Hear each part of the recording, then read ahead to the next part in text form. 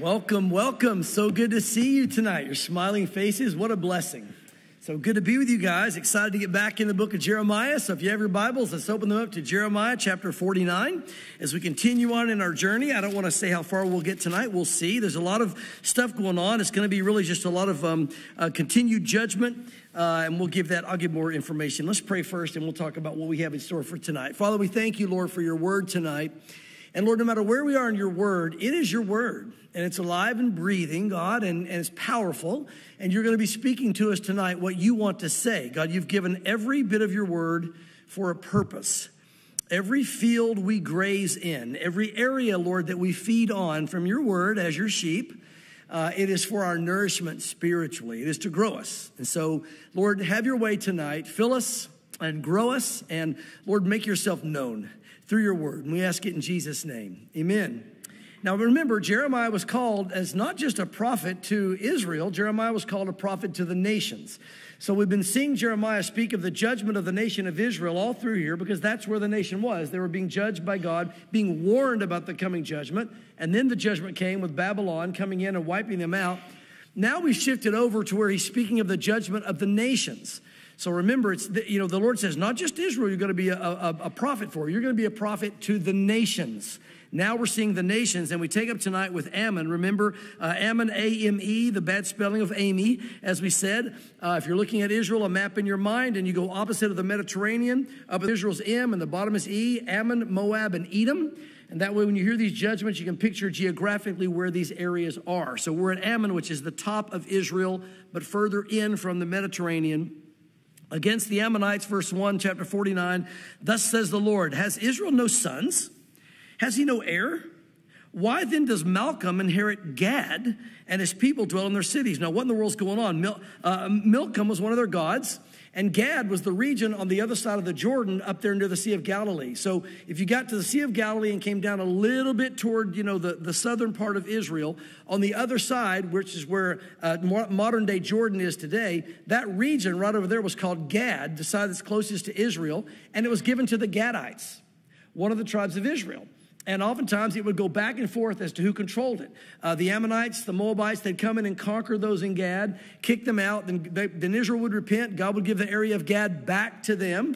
And so what God is saying is it's been taken over now by Ammon. Ammon's come in and taken over the Gadites' property, the Gadites' territory. They're right next to the Jordan on the other side, modern-day Jordan, if you will, next to the Jordan River, but modern-day Jordan as far as the country now. And he's saying, look, how come the children of Israel aren't there? He's kind of speaking this, kind of looking at, why aren't you there? Why is the God of the Ammonites in my land? And why is Milcom? Should be Jehovah, not Milcom. And Gad should be there, not the Ammonites. So he's going, what's going on? Therefore, behold, the days are coming, says the Lord, that I will cause to be heard an alarm of war in Rabbah of the Ammonites.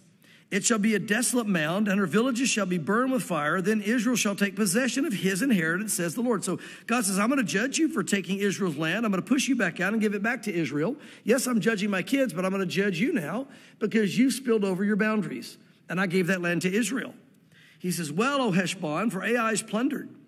Cry, you daughters of Rabbah, gird yourselves with sackcloth.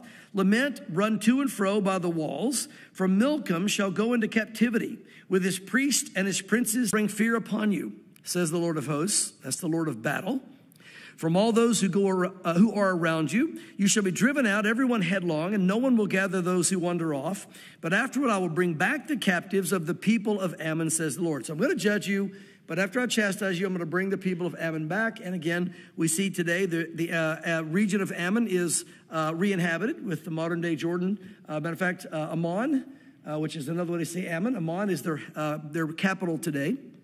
So God has been faithful, as always, to his word. Now he goes on to Edom. So you have Ammon up top. You go down to Moab, and now we're jumping all the way to the bottom, Edom.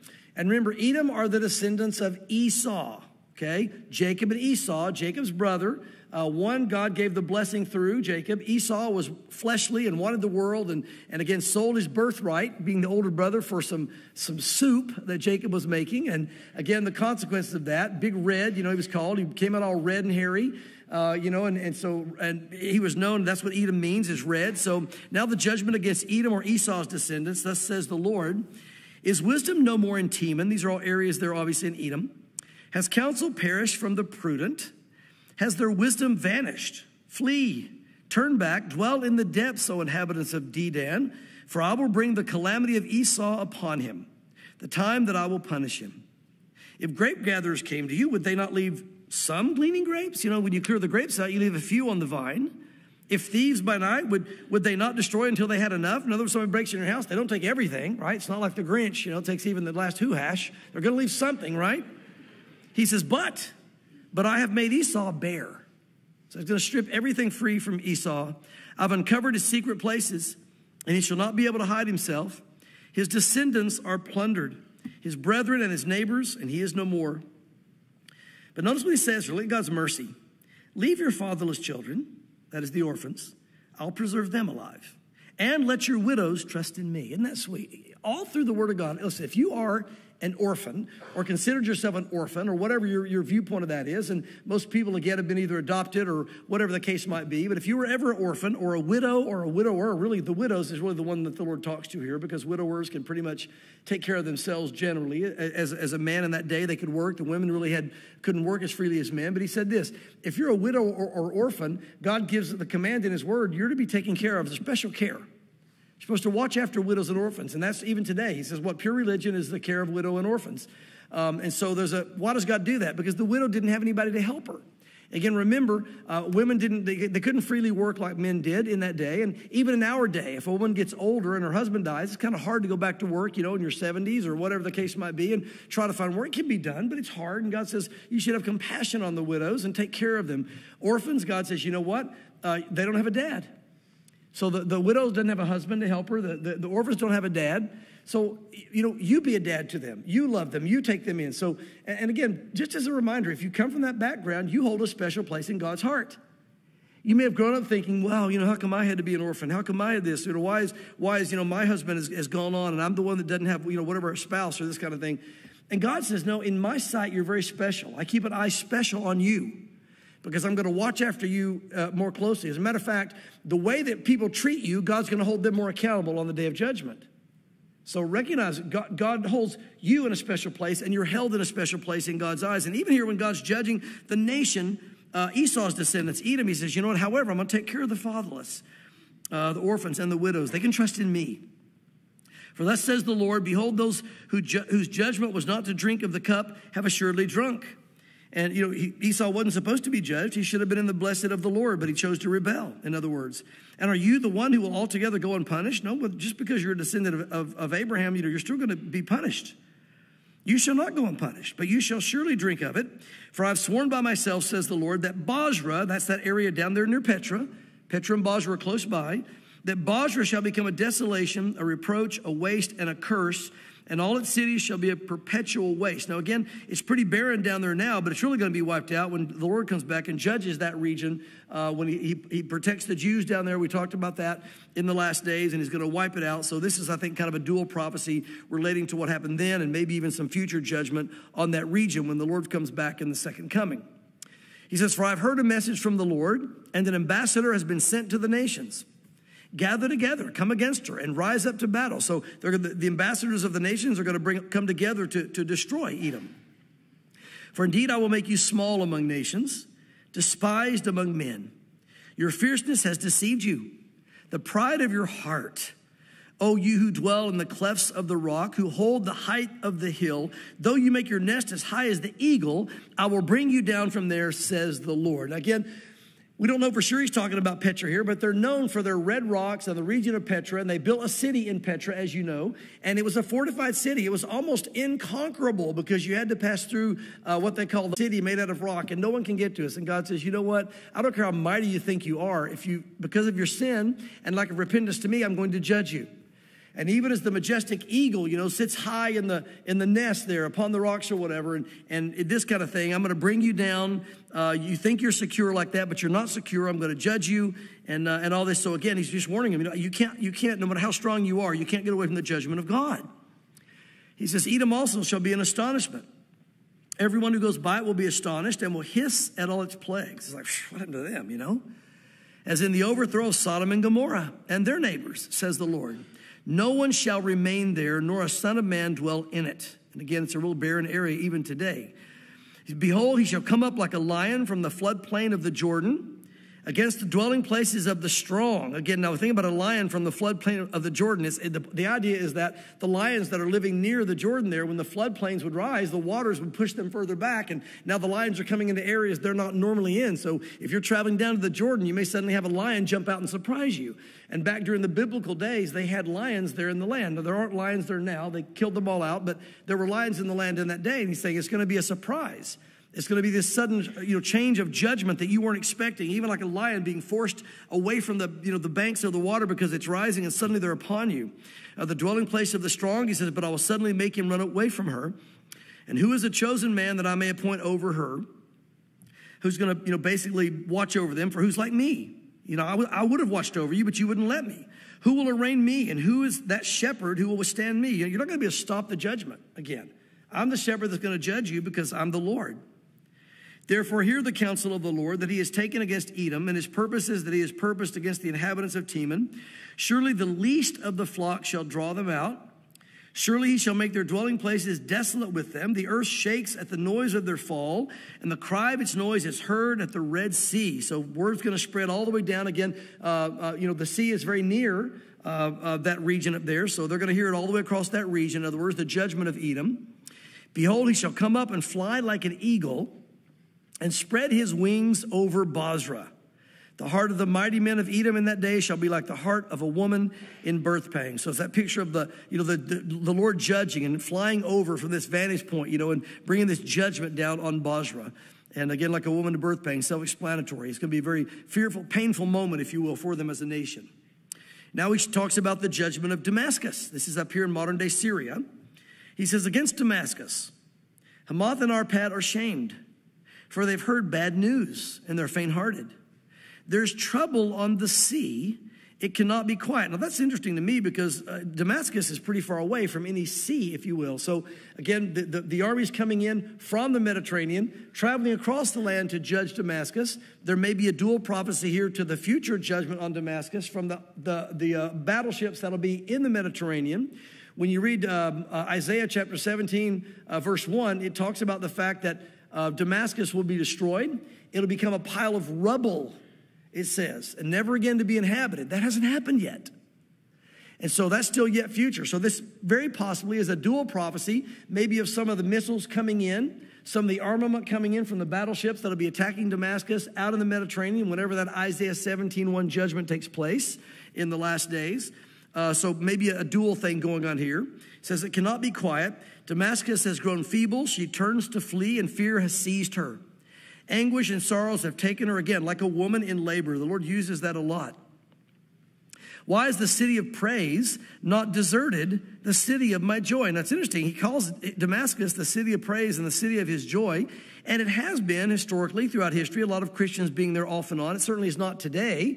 But at the same time, it's interesting. God calls Damascus the city of praise and a city of his joy. By how things change, right? And yet it was that situation. And the Lord's grieving the fact that it's turned from that. Therefore, young men shall fall in her streets, and all the men of war shall be cut off in that day, says the Lord of hosts, or battle. I will kindle a fire in the wall of Damascus, and it shall consume the places of Ben-Hadad. Now again, Ben-Hadad was kind of like a name that traveled on. It wasn't like an individual person, if you will. Ben-Hadad was like we'd say president today, or whoever the leader was. So it's going to, again, consume the palaces of the leadership of Syria. Now he goes to Kedar and Hazor, or as they say in Israel, Hatzor. This is, again, now in the upper part, in the upper region there of Israel. Against Kedar and against the kingdoms of Hazor, which Nebuchadnezzar, king of Babylon, shall strike. Thus says the Lord, arise, go up to Kedar, and devastate the men of the east. The tents of the flocks they shall take away. They shall take for themselves their curtains, all their vessels, and their camels, and they shall cry out to them, fear is on every side. Again, they're going to be surrounded by the Babylonians, and Babylon's going to come in and burn these areas down to the ground. Again, in the excavations of Hazor, again, they say Hatzor over there. That way I only say that if you ever hear them talk about it. Sometimes I try to tell you guys both names they use, the one that we would recognize and the one in Israel, because if you go to Israel on one of the trips with us, you may miss when we pass by. Like I did. They'll use some of the ancient names, and you drive by and they'll name some place that makes no sense to us. But if you ever hear your tour guide say Hatzor, that's Hazor, same place. And when they uncovered the excavations, they found a lot of pagan worship there, and of course, a lot of buildings that had been burned.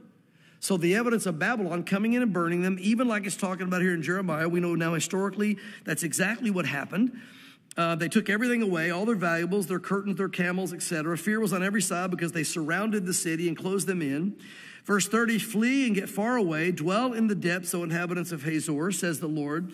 For Nebuchadnezzar, king of Babylon, has taken counsel against you and has conceived a plan against you. Arise and go up to the wealthy nation that dwells securely, says the Lord, which has neither gates nor bars, dwelling alone. Again, they thought they were safe. They thought they didn't need any greater fortification. Their camels shall be for booty or reward, their multitude of their cattle for plunder. I will scatter to all the winds those in the farthest corners, and I'll bring their calamity from all sides, says the Lord.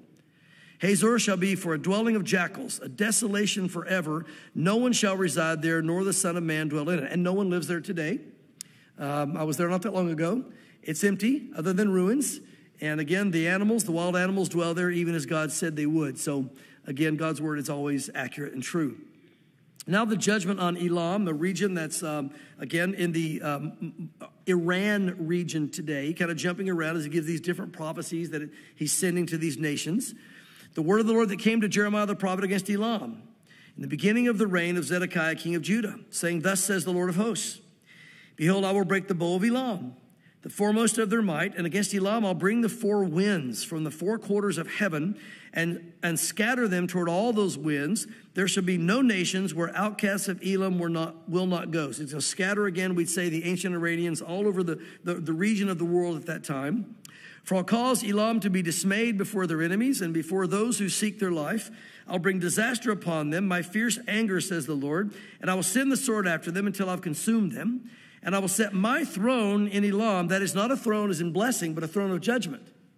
So he's talking about a judgment throne here. He's going to judge them. So I'll put my throne of judgment, if you will, in Elam, and I'll destroy them from there, their king, the princes, says the Lord. But, again, notice this. It shall come to pass in the latter days. Remember, latter days is always a signal that you're at the very end. Okay? In the latter days, I will bring back the captives of Elam, says the Lord. And again, they're there today, even as the Lord said. So we see modern day Iran there in its borders, etc. So chapter 49. Now, I know I'm going through this rather quickly, but again, through these judgments, I'm kind of just reading through them because there's a lot of just this repetitive kind of judgment that God's talking about on them. And I think just reading through it with not a huge amount of commentary other than what I see pertinent is probably the best way to travel through this for our purposes. Chapter 50. Now he says the judgment on Babylon. The word of the Lord spoke against Babylon and against the land of the Chaldeans by Jeremiah the prophet. So Babylon, remember, they were used by God to judge everybody. He's going to say later, you're my hammer. You're the one I used to pound everybody, right? I did it, but I used you to do it. The problem is you thought it was you. You thought you were great. You thought you were mighty. No, it was me using you to do my work, and you went too far. You were too harsh with Israel. You did things that I didn't want you to do. And so now I'm going to judge you. So the one that was being used to judge others is now being judged. And that's what he goes into here. The word of the Lord that spoke against Babylon and against the land of the Chaldeans by Jeremiah the prophet. Declare among the nations, proclaim and set up a standard. That is a battle standard. Proclaim and do not conceal it. Say, Babylon is taken and Bel, which was their god, is shamed. Merodach, another god, is broken in pieces. Her idols are humiliated. Her images are broken in pieces. For out of the north a nation comes against her, which shall make her land desolate, and no one shall dwell therein. They shall move, they shall depart, both man and beast. Again, we talked about the Medes and the Persians that came in after Babylon was destroyed, remember? And then, of course, Alexander the Great. You're seeing some of that history we've been covering in Daniel. He's talking about here prophetically. In those days and in that time, says the Lord, the children of Israel shall come, and they and the children of Judah together, with continual weeping, they shall come and seek the Lord their God. They shall ask the way to Zion. So when God judges Babylon, Israel's going to see their sin and come turning back to God and want to return back to the nation of Israel, which they did historically. With their faces toward it, that is toward Zion, saying, come and let us join ourselves to the Lord in a perpetual covenant that will not be forgotten. I love this. They turn their heart back after the judgment of God. We just want to serve God. We want to come back to our God and be his. What a great place this is for our heart to be in. Sometimes it takes a lot of rough places for us to get our heart back to that place, doesn't it? If you've been in that backslidden place, you know that. But what happened with Israel, they were so absorbed in all their false gods and all their false spirituality and teaching that God said, I'm going to so burn that out of you, you'll never want to do it again. So I'm going to take you to Babylon, put you there for 70 years and let you have all the false idols that you want. Go ahead, go for it. Find out how fulfilled you are by all that worldly stuff. And then when you come back to me empty, you're going to be saying, I just want to get back to where there was life. I want to get back to where there was hope. I want to get back to restoration. Look, some of you have been there. You came out of the world. You started walking with the Lord. And then the enemy pulled you back in the world. And you know what you found out when you went back in the world? It was just as empty, except even emptier this time because now you knew the Lord. So you're more miserable the second time than you were the first time. You know, I oftentimes, I was thinking about it just again today. There's nothing the world has to offer to me. There's nothing. Now, again, God gives us, sure, there's fun things. I'm not saying we can't have fun. But, there's nothing to leave the Lord and say, I'm just going to go back to the world. I'm going to start partying. I'm going to live in the world, whatever. It was empty and dead the first time. It took a few years to figure that out. But to go back to that and realize you're going back to an empty well. There is nothing that God has put in this world that can satisfy anybody's heart in this room tonight. Nothing. And if you're pursuing some of those things right now, you know exactly what I'm saying because you're saying right now, you're exactly right. I've been kind of chasing that and I'm empty. You know why? God didn't design the world to fulfill your heart. It just can't do it. I don't care how much fun is out there, how many trips to Disneyland, how many, things you buy or how many trips you take. You can have fun in those things if you're walking with the Lord and it's all in the proper order, okay? But if you're running to all that and saying, I need to get filled up, there's got to be more to life, and you go run, you're just going to stay empty and get emptier and emptier and emptier. It is God's design. And why did God do that? To make you realize finally how empty it is. So like the nation of Israel, you'd finally come back and say, look, I've had my fill of the world. I know how empty it is. I'm tired of it. I want to come back to something real. I want something that satisfies. I want something that lasts, that's eternal. And this is what happened to the nation of Israel. They came back with weeping and said, in a perpetual covenant, it will not be forgotten. We want you again, Lord. We're sorry. We realize the world has nothing to offer us. He says, my people have been lost sheep. Their shepherds have led them astray. What a tragic line that is. What accountability pastors have. But how sad it is when shepherds lead God's people astray. I wouldn't want to be the man standing before the Lord on the day of accountability. I'm scared enough. I'm scared enough for you guys. I've got to give account for you guys. When I first started the ministry, I never thought about that much. It's like, I'm called to be a pastor. I'm just going to go teach the word, and here we go, right? And the older I get, the more I realize, okay, that's good and all, Mark. You're doing what I called you to do, but realize one day you're going to give account for everybody in the church. I'm like, what? I know that's true, but so what does that exactly mean? I don't know, but it makes me a little bit afraid. It really does. It makes me a little bit afraid because I know my frailty. I know my weaknesses. I know the ways I've messed up with you guys. I know the things that maybe sometimes are right. It's kind of a scary place to be. But again, if you're called to do it, God gives you whatever you're called to do. Same thing for everybody. Whatever you're called to do, God will give you the grace to do. But I think about a shepherd leading. Again, if you purposely lead God's people astray, God's going to really be upset about that. Not a good thing. He says they've turned them away on the mountains. They have gone from the mountain to the hill. They've forgotten their resting place. So just kind of letting them wander and not giving them any real direction. And all who found them have devoured them. And their adversaries said, we've not offended because they have sinned against the Lord, the habitation of justice, the Lord, the hope of their fathers. He says, move from the midst of Babylon, get out of the land of the Chaldeans, and be like the rams before the flocks. In other words, get out of the world would be a modern way of saying that, although this is a literal application of real Babylon. He says, for behold, I will raise and cause to come up against Babylon an assembly of great nations from the north country, and they shall array themselves against her, for there she shall be captured. So I'm going to judge the world, so get out of it. That's a modern day application. I'm going to judge Babylon, get out of Babylon before I judge it. I'm going to judge the world, get out of it before I judge. We read in Revelation, Mystery of Babylon. It's a picture of the world. And so there's still Mystery of Babylon going on right now. And it's the world. And God says, get out of the world. I'm going to judge them for what they're doing because the world they won't repent. They won't turn to me. Well, don't you be judged with them. Get away from them. Be separate from them. Now look, we have to go in the world or we can't reach the lost, right? We have to share our faith. We have to befriend the unsaved. We have to reach out to them. However, you're not to become their hangout buddy. Living your life with those that don't know God. Light and darkness can't have true fellowship. They naturally repel each other. And if you're comfortable hanging out with unbelievers all the time, you're probably not being light. Because light and darkness repel each other. Now, again, I'm not saying you don't get among unbelievers. You need to be among them. Get among them. We've got to go among the lost to reach them, okay? But there's a difference in living among them. There's a difference in being among them and trying to reach them and be a witness to them and deciding these are my hangout buddies for life. It's a dangerous place. If there's a comfort zone in living your life with unbelievers, then we need to do a heart check. What's going on? We have to, are we really just a part of Babylon, or are we separate from Babylon? That's why the Lord said, come out from among them and don't be among them.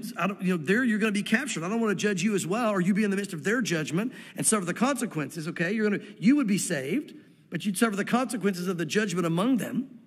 He says, their arrows shall be like those of an expert warrior. None shall escape in vain. That's what God judged them. And Chaldea shall become plunder. All who plunder her shall be satisfied, says the Lord. So they're gonna wipe them out.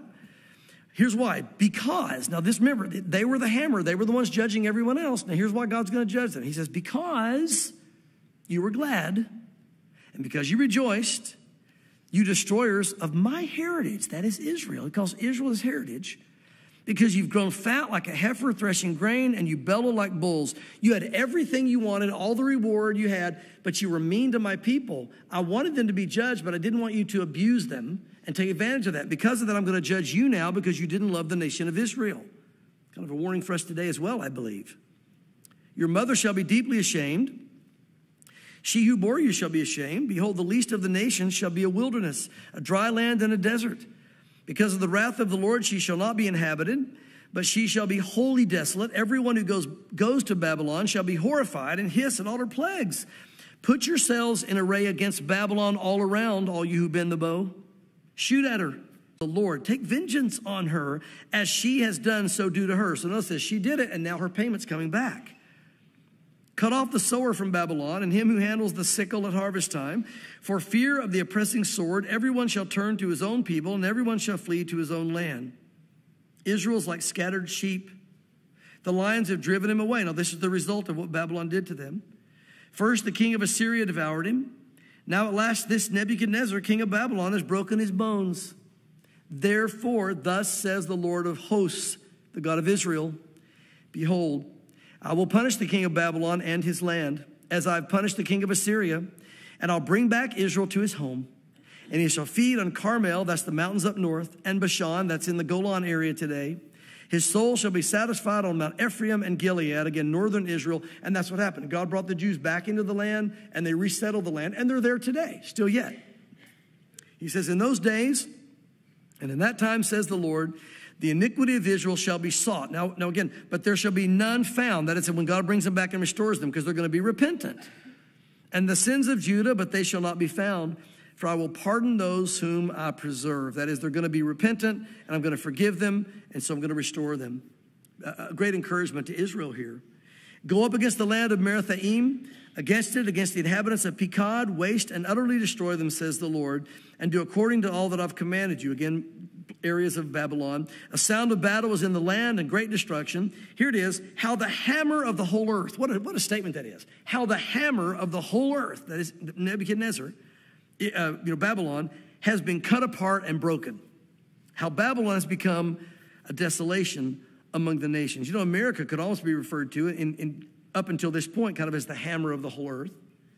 Whenever there's been something that's happened worldwide that needed to be dealt with, who dealt with it? It's America. The problem is, I don't think we're the place to do that anymore. So here's the question. Who's going to do that from this point on? Well, the Lord's always the one that does it through whoever he's going to do it for. But one of the reasons I believe we're coming toward the return of the Lord, and I believe we're living in those days at some point around this season, if you will, for the Lord to come back, is God has not, in our generation, there's typically a nation preserved that God uses as his hammer to keep the earth in order. We don't have that anymore. Our hammer's been broken. You might still think, yeah, but we still have the mighty military. We still have listen, guys, I don't think we're going to know how weak we are until somebody moves on us. I think about Samson. Samson was able to get up under the power of God and do all these amazing things. And then Samson turned away from his source of power. He turned from God. He broke his covenant. He cut his hair which was the covenant that was made by himself and his family to God, that God said, I'll work in that. In a sense, the picture is he broke his covenant with God. And once he broke his covenant with God, then the Philistines came upon him, and it says he got up to go out as before and did not know that the Lord was not with him. I fear that for our nation. We've had the Lord with us. Whether or not the whole nation loved God or didn't, we had enough believers and enough honor of God in our nation until this last generation to where God was able to use us. Look, when Iraq moved against Israel, when anybody that attacks Israel, God always deals with them. And the last major assault was, Iraq attacking Israel and all the Scud missiles, and you saw it in the Saddam Hussein and all that. No matter what you think about war or this or that, God raised up America and put a stop to it. Within 100 days, this thing was shut down. And God used America to shut it down. By the way, if you remember, maybe you didn't even know, there were 39 Scud missiles shot into Israel from Iraq when God did that. 39. Not one person was killed by a missile. And many of them landed like in Tel Aviv. It's like highly populated, building upon building upon building. Now, there were a couple of deaths. They were by heart attacks. People got afraid. Some older people, when the bombs went off, it scared them and they died of a heart attack. But nobody got killed by an actual Scud missile coming in. I find it interesting because when that happened, the thing that immediately struck me was the way that God would chastise the disobedient in Israel in that day, the way that they would do it in the synagogue, is they bring them in the synagogue, and they didn't lash them the way that Jesus was lashed, like with the whip of cat of nine tails and all the metal and the bone and things that would rip the skin off. It wasn't that. It was just leather straps, and they were not beaten nearly as hard as the Roman soldiers would have done. It was more of a kind of a, that hurts and it's humiliating type event. Yes, it hurt, but it was humiliating because you were kind of in front of your community shamed, getting this public whipping at church. I mean, imagine this. If we did that today, you come to church and you get a whipping in front of everybody. I mean, that's pretty humiliating, isn't it, right? But guess how many, when you're in rebellion to God, guess how many lashes God limited to, how many they gave them? 39. 39 lashes. Do you find it interesting that God gave 39 lashes on the nation of Israel from Saddam Hussein's Scud missiles, saying, you've rebelled against me. I'm going to publicly chastise you and shame you. Nobody will die. This is not a chastisement unto death. This is not a scourging like Jesus took. But I'm going to humiliate you and show that, you know what, if I allow people to come in and chastise you, I can allow the nations around. I'm protecting you, but I can allow you to have a spanking. And after your 39 lashes are done, I'll raise the nation up that I've ordained to stop it, America. They'll come in, they'll wipe out Saddam, they'll shut the whole thing down, my hammer of all the earth, if you will, and I'll deal with it. Well, here's what's interesting to me. The Bible says in the last days, Israel will have nobody to rely on but God. He'll be the hammer of the whole earth. There's not going to be a nation that will defend them. And anymore, right now, our current administration, this is not political, guys. This is just a fact, okay? Our current administration is anti-Israel. And if you don't know that, you hadn't read what they said, what they're doing, and really know what's going on behind the scenes.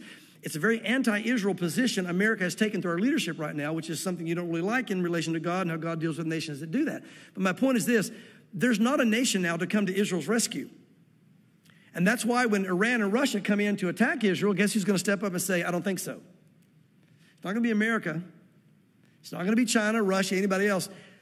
The Lord says, my nostrils will flare on my face, and my anger will come up in my face, and I will judge those nations coming against my people. I mean, that's, again, God says, I'll do it. I'll protect you. It's interesting, on Sunday, we're going to be looking at this last chapter of Daniel. God talks about the protector of Israel, the watcher of Israel, Michael the archangel. And somebody was saying to me, are you worried about Israel? There's a few little bombs going off in the north and the south. That's almost always going on over there, guys. I don't know. It's just, there's always little skirmishes. There have been since they've been back in 40 years. It doesn't worry me at all. And I'll tell you what, when you're in the land of Israel, you feel so safe. It's almost like you can feel yourself surrounded by the power of God. And number one, I know it is the power of God, but there's also the presence of this mighty archangel, Michael. That's his job. You watch over Israel. Yes, sir. I can't wait to see Michael. I know I talk about him a lot, but I mean, that's Michael's is the one amazing guy. But again, God right now, Michael will be the hammer. God's going to be the hammer. He's going to be the one protecting Israel. And so it used to be, America. Here it used to be Babylon. But things have changed. Verse 24, I've laid a snare for you. You have indeed been trapped, O Babylon, and you who were not aware, you have been found and also caught because you contended against the Lord. Not a good thing. The Lord has opened his armory. He's brought out the weapons of his indignation, for this is the work of the Lord of hosts, or the Lord of battle. I love it. In the land of the Chaldeans. Come against her from the farthest border, open her storehouses, cast her up as a heap of ruins, and destroy her utterly. Let nothing of her be left. Slay all her bulls, let them go down to slaughter. Woe to them, for their day has come, the time of their punishment. The voice of those who flee and escape from the land of Babylon declares in Zion the vengeance of the Lord our God, the vengeance of his temple. Call together the archers against Babylon, all who bend the bow, and camp against it all around. Let none of them escape.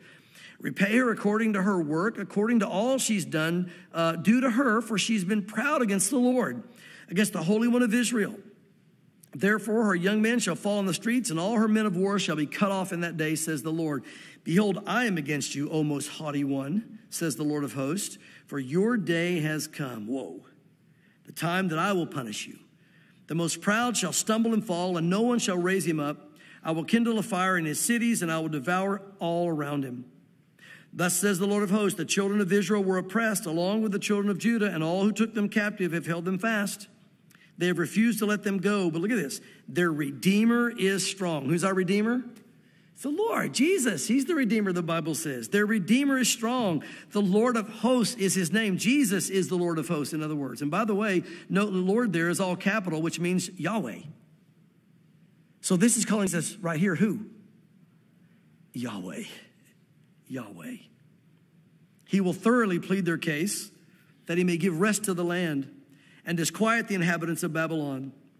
A sword is against the Chaldeans, says Yahweh, the Lord, against the inhabitants of Babylon and against all her princes and her wise men. A sword is against the soothsayers, they will be fools. A sword is against her mighty men, they'll be dismayed. A sword is against their horses, that is their strength in military, against their chariots, their tanks, we'd say, against all the mixed peoples who are in the midst, and they'll become like women. A sword is against their treasuries, and they shall be robbed. Again, he's saying, look, none of these things that they're depending on are going to help them, because God is mighty in judgment. A drought is against her waters, and they'll be dried up. For it is the land of carved images, and they're insane with their idols, their false worship. Therefore, the wild desert beast shall dwell there with the jackals, and the ostriches shall dwell in it, so inhabited just by animals. It shall be inhabited no more forever, nor shall it be dwelt in from generation to generation. As God overthrew Sodom and Gomorrah and their neighbors, says the Lord, so shall no one reside there, nor the Son of Man dwell in it. Behold, a people shall come from the north, a great nation, and many kings shall be raised up from the ends of the earth. And they shall hold the bow and the lance, and they are cruel, and they shall not show mercy. Their voice shall roar like the sea. They shall ride on horses, set in array, like a man for the battle against you, O daughter of Babylon. King of Babylon has heard the report about them, and his hands grow feeble. Anguish has taken hold of him, pangs of a woman in childbirth. There's that whole analogy again of the woman in childbirth. Behold, he shall come up like a lion from the floodplain of the Jordan. There's again that surprise that the animals are forced upon you suddenly against their dwelling places of the strong, but I'll make them suddenly run away from her. And who is a chosen man that I may appoint over her? And who is like me? Who will arraign me? And who is that shepherd who will withstand me? Unless he repeats this again. Therefore, hear the counsel of the Lord that he has taken against Babylon. His purpose is that he has purposed against the land of the Chaldeans. Surely the least of the flock shall draw them out. Surely he will make their dwelling place desolate with them.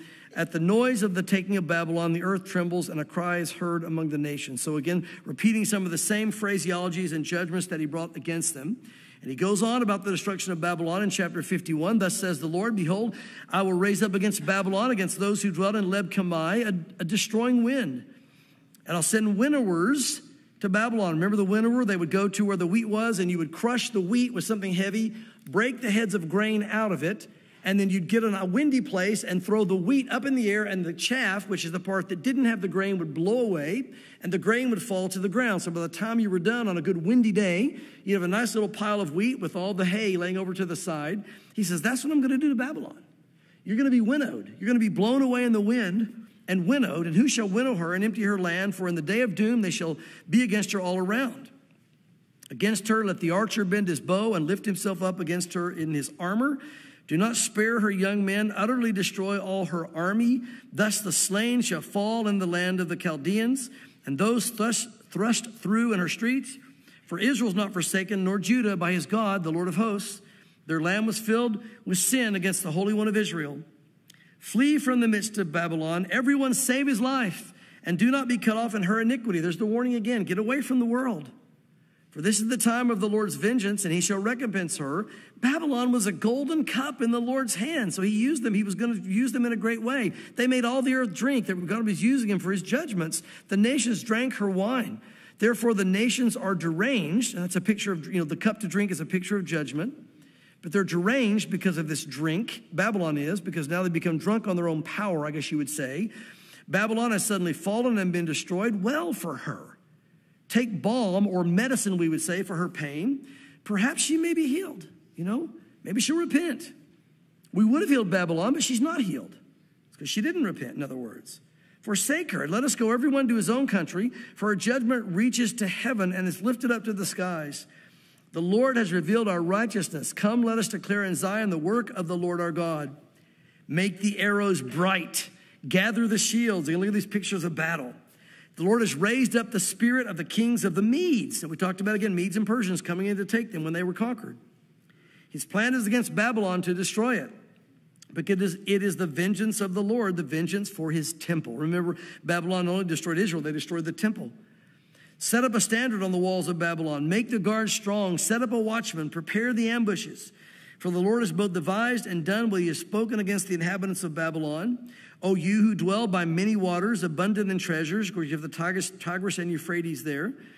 Your end has come, the measure of your covetousness.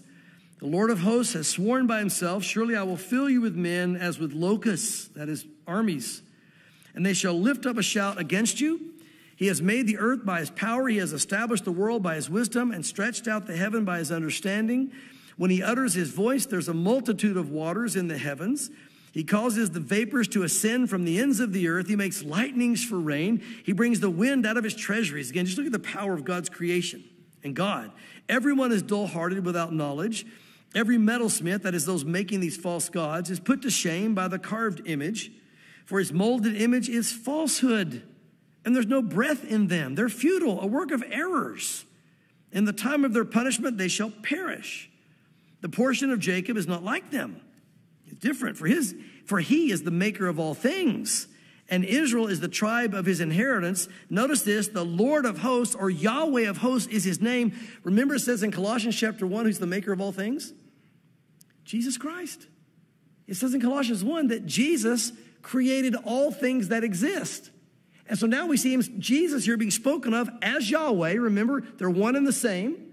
As what Jesus said to Philip, Philip, if you've seen me, you've seen the Father. Now we see Yahweh here. He says his maker, the maker of all things, is Yahweh of hosts. Jesus is the maker of all things. So again, the mystery of the Trinity, but just the power and the exaltation of who Jesus really is. He's, again, all through the scriptures. It's interesting. The Pharisees and Sadducees were trying to follow the law. And as they tried to follow the law, they thought they had everything down, all their wisdom. And the Lord said, you search the law daily, thinking that you're finding God. He said, but it speaks of me. I'm in there. I'm everywhere in the Bible. It's all about me. And even here, we're reading Jesus, if you will. He goes on talking about what Babylon was. You're my battle axe and a weapon of war. But notice who was doing it. Again, they were the weapon, but who was doing it? He says, for with you, I will break the nation in pieces. With you, Babylon, that is, I'll destroy kingdoms. With you, I break in pieces the horse and its rider. With you, I break in pieces the chariot and its rider. With you, also, I break in pieces man and woman. With you, I break in pieces old and young. With you, I break in pieces the young man and the maiden. With you, also, I break in pieces the shepherd and his flock. With you, I will break in pieces the farmer and his yoke of oxen. With you, I will break in pieces governors and rulers. And I will repay Babylon and all the inhabitants of Chaldea for all the evil they've done in Zion in your sight, says the Lord. Behold, I'm against you, O destroying mountain. You don't want to hear God say that. Who destroys all the earth, says the Lord. I will stretch out my hand against you and roll you down from the rocks. I mean, that's pretty graphic. I'll make you a burnt mountain. They shall not take from you a stone for a corner, nor a stone for a foundation. You'll be so wiped out, none of your stones will even be good to rebuild with. But you shall be a desolate forever, says the Lord. Set up a banner in the land. Again, this is a battle banner, a standard. Blow the trumpet among the nations, a trumpet for battle. Prepare the nations against her. Call the kingdoms against her. Ararat, Minni, Ashkenaz. Appoint a general against her. Cause the horses to come up like bristling locusts. Prepare against her the nations with the kings of the Medes, its governors and all its rulers, all the land of his dominion. Again, the Medes again destroyed them. And the land will tremble and sorrow, for every purpose of the Lord shall be performed against Babylon, to make the land of Babylon a desolation without inhabitant. The mighty men of Babylon have ceased fighting. They've remained in their strongholds. Their might has failed. They have become like women. They have burned her dwelling places. The bars and her gate are broken. One runner will run to meet another, one messenger to meet another, that is giving the message back and forth about what's happening in the battle, to show the king of Babylon that his city is taken on all sides. The passages are blocked. The reeds have been burned with fire. The men of war are terrified. For thus says the Lord of hosts, the God of Israel, the daughter of Babylon is like a threshing floor. Again, that where the wheat is separated from the chaff. When it's time to thresh her, yet a little while, and the time of her harvest will come. That's judgment. Nebuchadnezzar, the king of Babylon, has devoured me. He has crushed me. He has made me an empty vessel. He has swallowed me up like a monster. He has filled his stomach with my delicacies. He has spit me out. Let the violence be done to me. Let the violence done to me and my flesh be upon Babylon. This is like Israel speaking here, if you will. The inhabitants of Zion will say, and my blood be upon the inhabitants of Chaldea. Jerusalem will say, therefore, thus says the Lord, behold, I will plead your case and take vengeance for you. I will dry up her sea and make her springs dry. God speaking judgment against Babylon for Israel's sake. Babylon shall become a heap, a dwelling place for jackals, an astonishment and a hissing without an inhabitant. They shall roar together like lions. They shall growl like lions' whelps, the young ones. In their excitement, I will prepare their feasts. I will make them drunk that they may rejoice and sleep a perpetual sleep. So I'm going to wipe them out. And they won't awake, says the Lord. I will bring them down like lambs to the slaughter, like rams with male goats.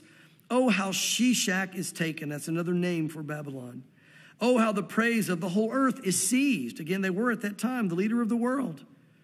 How Babylon has become desolate among the nations. The sea has come up over Babylon. That is a sea of peoples, a sea of armies.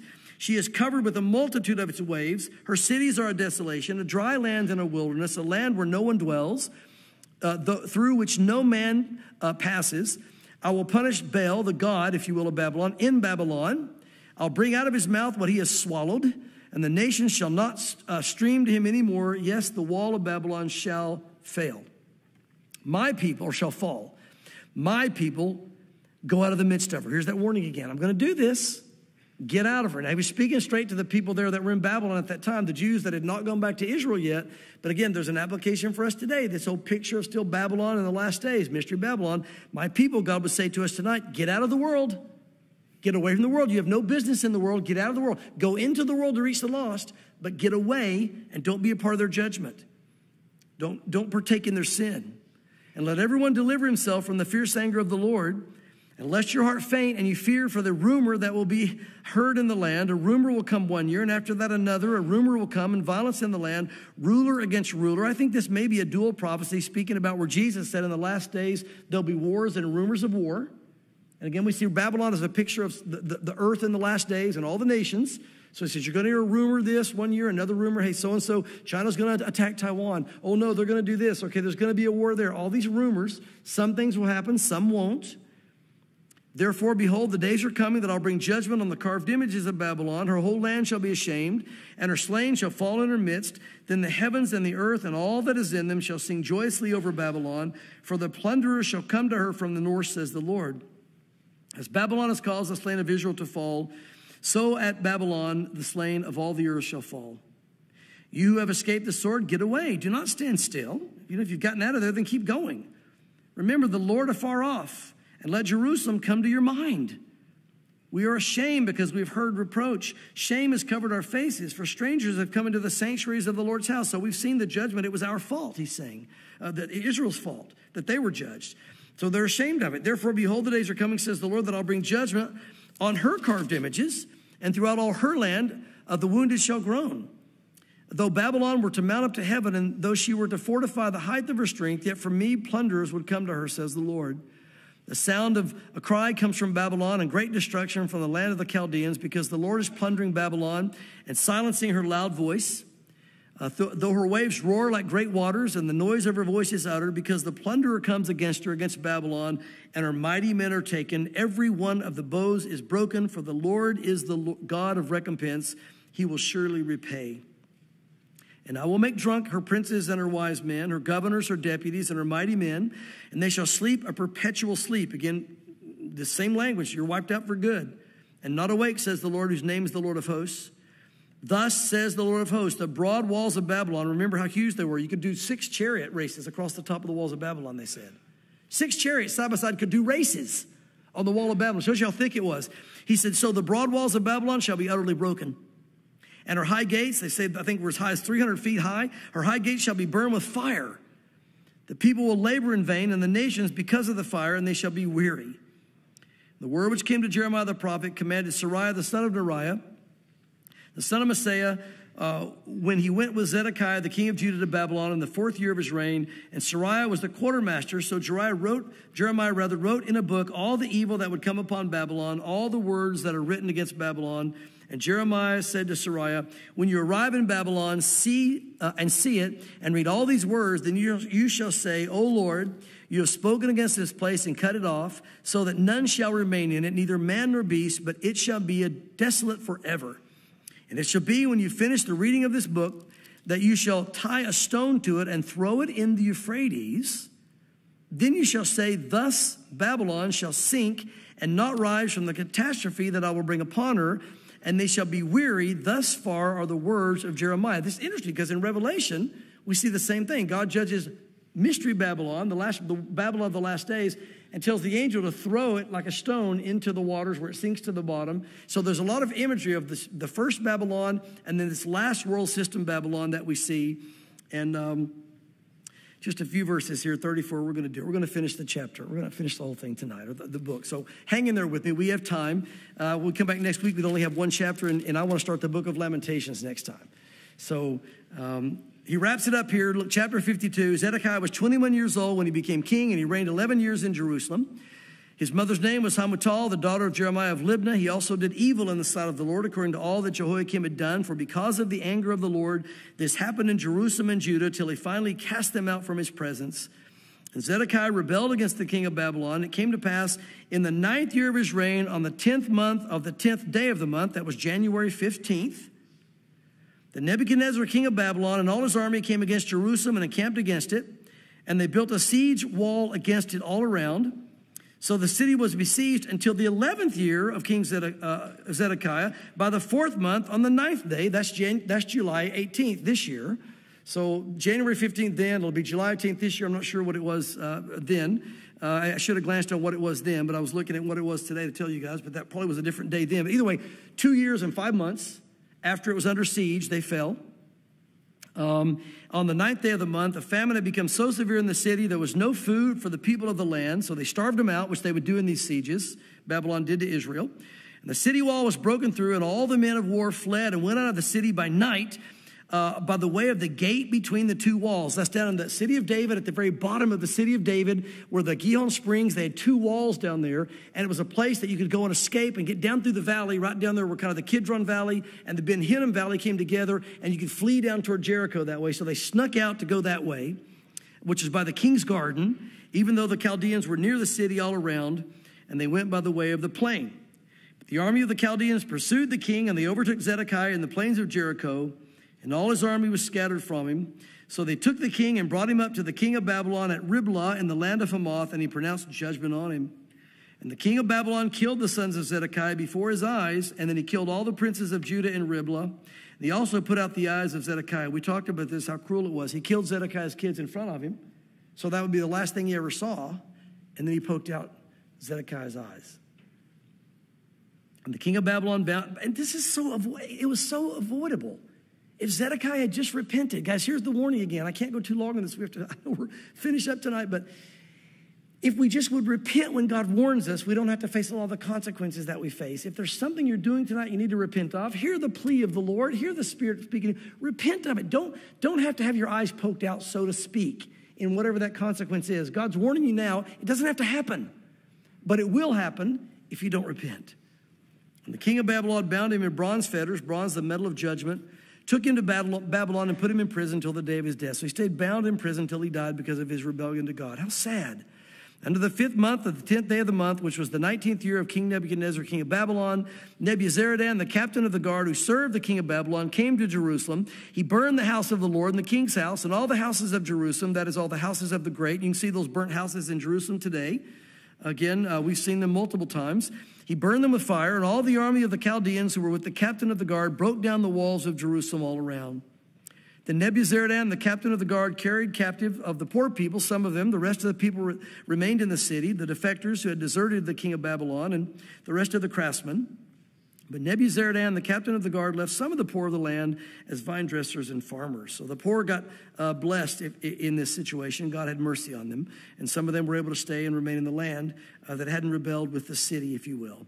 The bronze pillars that were in the house. Now, this is this last part. I'm just going to read this again straight through. It's so sad because you have this passion of Jeremiah pouring out his heart about the judgment and the weeping prophet, right?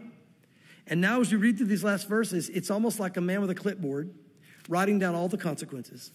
Here's what happened because they refused to repent. Instead of the weeping prophet, you have almost like the administrator writing down the damage and the lack of repentance. And that's what it's like for God. He weeps for us. And then there comes the day of judgment. And it's just a matter of here's the consequences now that we have to face one after another. And so there's this kind of drone to this that kind of leaves the emotion of Jeremiah and goes to this kind of just like you're before a judge in court. And the judge is reading, now here's what your judgment is. Boom, boom, boom, boom, boom. 17, the bronze pillars that were in the house of the Lord, the carts of the bronze sea that were in the house of the Lord, the Chaldeans broke in pieces, carried all the bronze to Babylon. They also took away the pots, the shovels, the trimmers, the bowls, the spoons, and all the bronze utensils which the priests ministered, the basins, the fire pans, the bowls, the pots, the lampstands, the spoons, the cups, whatever was solid gold and whatever was solid silver, the captain of the guard took away. The 2 pillars, 1 sea, the 12 bronze bulls, which were under it, the carts, this all the things that are on the Temple Mount, which King Solomon had made for the house of the Lord, the bronze and all these articles, measure beyond measure. Again, just the sadness of everything being taken away because of their rebellion to God. Now, concerning the pillars, the height of one pillar was 18 cubits. Look how sterile this is. A measuring line of 12 cubits could measure its circumference. Its thickness was 4 fingers. It was hollow. A capital of bronze was on it, and the height of one capital was 5 cubits with a network of pomegranates all around the capital, all of bronze. The second pillar with pomegranates was the same. There were 96 pomegranates on the sides, and all the pomegranates all around the network were 100. The captain of the guard took Seraiah, the chief priest, Zephaniah, the second priest, and the 3 doorkeepers. He also took out of the city an officer who had charge of the men of war, 7 men of the king's close associates who were found in the city, the principal scribe of the army who mustered the people of the land, the 60 men of the people of the land who were found in the midst of the city. And Nebuzaradan, the captain of the guard, took these and brought them to the king of Babylon at Riblah. And the king of Babylon struck them and put them to death at Riblah in the land of Hamath. Again, all could have been avoided. Thus Judah was carried away captive from its own land. It's like, there's the finishing. You're done. They were done because of their rebellion. These are the people who Nebuchadnezzar carried away captive. In the 7th year, 3,023 Jews. In the 18th year of Nebuchadnezzar, he carried away captive from Jerusalem 832 persons. In the 23rd year of Nebuchadnezzar, Nebuzaradan, the captain of the guard, carried away captives of the Jews, 745 persons. All the persons were 4,600. And it came to pass in the 37th year of the captivity of Jehoiachin, king of Judah, in the 12th month, on the 12th day of the month, that evil Merodach, that was just kind of a title. It's kind of a funny title to us today, but not that he was evil, but that was his title. King of Babylon, in the 1st year of his reign, lifted up the head of Jehoiachin. Remember, this is the one that reigned for only 3 months. He was so wicked, God removed him. He raised up his head from prison, king of Judah, and brought him out of prison. And he spoke kindly to him and gave him a more prominent seat than those of the kings who were with him in Babylon. It would appear that Jehoiachin repented. Now, it doesn't tell us, but it would appear that he repented. God gave him favor. God moved in the hearts of the leaders to raise him up out of prison. What a reversal this is. Zedekiah, if he'd have repented, wouldn't have been in prison. Now he's in prison until he dies. Jehoiachin, who did something so bad, God removed him after 3 months, would appear to have repented. I think it's implied in the story here. And he gets brought out of prison. Again, this sign of repentance, where the king brings you out of prison when you repent and seats you among princes. So Jehoiachin changed from his prison garments. That's what we do when we come to Christ. And he ate bread regularly before the king all the days of his life. That's what we do with Jesus, eating the bread of life. And as for his provisions, there was a regular ration given him by the king of Babylon, a portion for each day until the day of his death, all the days of his life. And we finished the book of Jeremiah. Thank you for hanging in there with me, guys. I know I pushed this. I know I did, but you know what? The one chapter coming back wouldn't have been what I wanted to do. So I know it took us longer. You guys are very patient. I normally don't do this to you that long, but you were very, very gracious. But guys, note this. What a beautiful way to end that book. All the judgment, all the destruction, all that happened. And at the end, this one guy who was living in sin so bad that God took him out after 3 months, all of a sudden we see that God gives him favor. They bring him out of prison. They give him prince's garments. He eats of the king's provision and bread daily. And he gets a portion of the Lord's bread every day for the rest of his life. That is the description of the believer. The person who repents of his sin, comes out of the prison of sin. You're forgiven. You sit at the king's table and you're given a daily provision of the manna, the word of God, as God takes care of us each and every day and pours out his blessing. And those of us who should be in prison and be judged, we are sitting at the king's table. We are a blessed people. Are we a blessed people? Hallelujah. So, Lord, thank you, God, that you've taken us, Lord, from the prison house. You've taken our prison clothes off. You put garments of praise on us. You've seated us at the table of the king and called us princes and kings unto you and priests even unto you. And, Lord, you've given us the portion of the king's table, but you've given us our daily portion of bread. Lord, your word of God, as we read it every morning, you are faithful to give us our portion and to nourish us and to grow us and to strengthen us. And Lord, how we can't wait to be in the true kingdom with our God, seated at your table and giving you all praise and glory. So Father, we bless you tonight and thank you for the work you've done by the power of your Holy Spirit. Lord, pour out your Spirit on your people. Lord, bless your precious flock tonight. Look at your sheep. Look at them, Lord. There they are. They could have done anything else tonight, but they came here because they love you. And they sat in your field and grazed, Lord, among your flock as you fed them your word. Bless them for it.